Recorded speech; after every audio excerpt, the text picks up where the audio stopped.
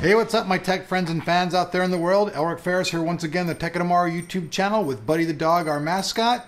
Now, you guys have seen the last vid that we brought you guys using 3 monitors, 7680 by 1440 resolution. Now, I know a lot of you guys are out there, you're asking me, why aren't I just testing this card directly against a 680? Well, for one thing, this card isn't really geared for that. This card is geared for multi-monitor technology. If you're not using multi-monitor technology, there's no reason for you to go out and buy this HD 7970 Toxic Edition card. There's just no reason for it.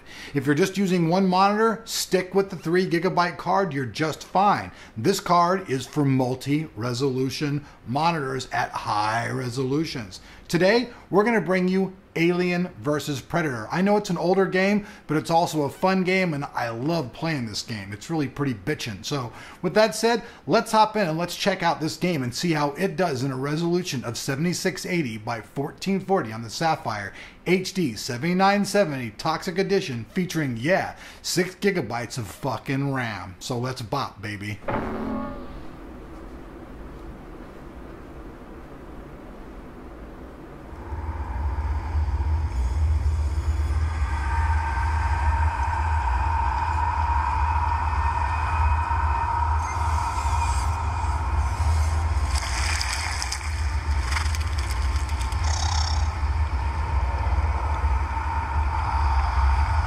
Oh my God, Mommy, it's an alien!